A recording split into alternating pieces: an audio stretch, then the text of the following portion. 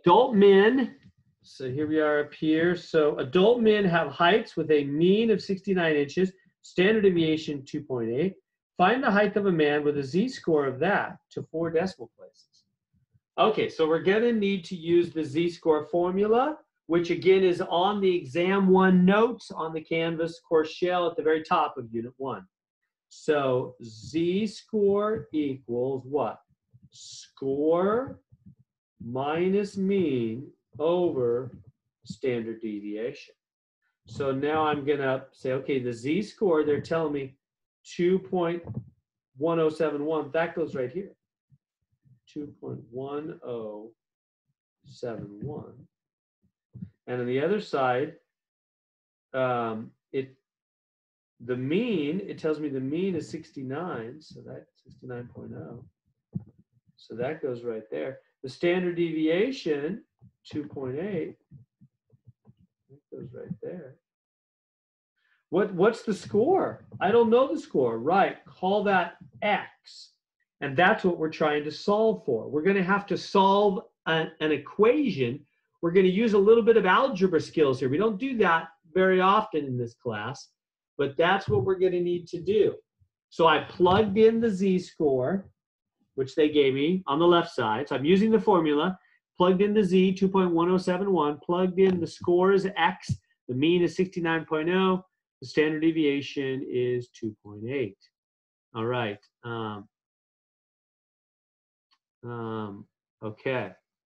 So, oh, is my screen freezing today? Yeah, it's been consistently going on and off.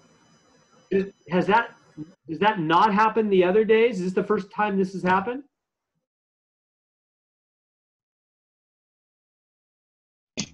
You don't usually freeze this much. Okay. Huh.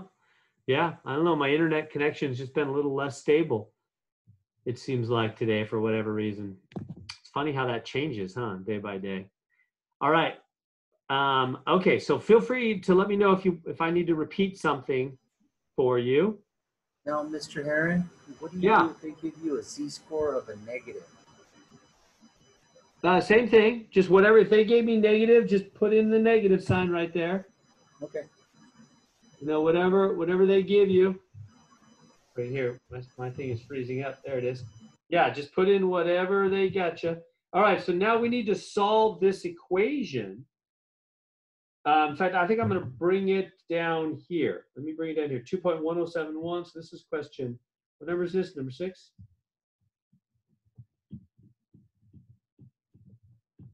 Equals x minus 69.0 over 2.8. Okay. All right, so I just bring it down here where we have a little bit more room. And now I need to solve that equation for x.